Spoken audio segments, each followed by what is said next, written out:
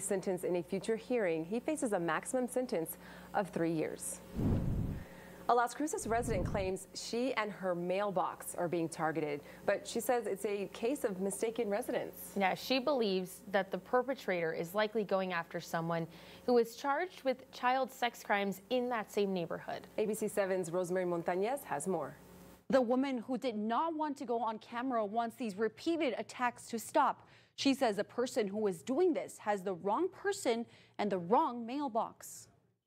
I got to see my mailbox. Somebody took the time to cut it. A Las Cruces woman has been left with many questions after her mailbox has been vandalized time and time again. She wishes to remain anonymous, but says she's called this her home for over 25 years. She first blamed it on mischievous kids, but later realized this wasn't a prank.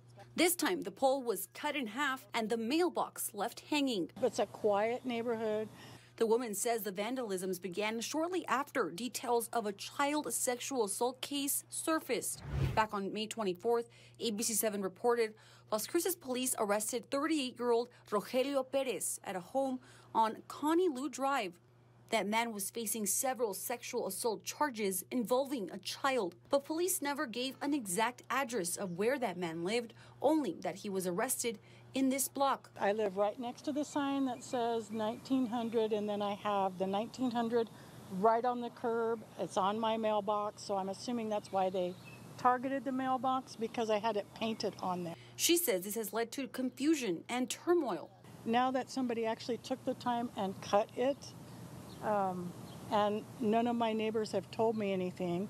I didn't hear anything, so they're doing it on purpose, and it's just my house. She says she doesn't even know the man who is facing the sexual assault charges, and she wants to clear her address's name and regain her peace of mind. I'm a little freaked out because, I mean, it's a quiet neighborhood, and who's like targeting this house, you know, and it's not even me.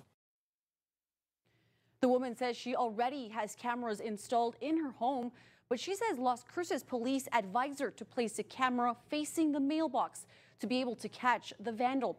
She says the cost to repair the mailbox will be well over $100, but has decided to wait until this situation is resolved. Rosemary Montañez, ABC 7.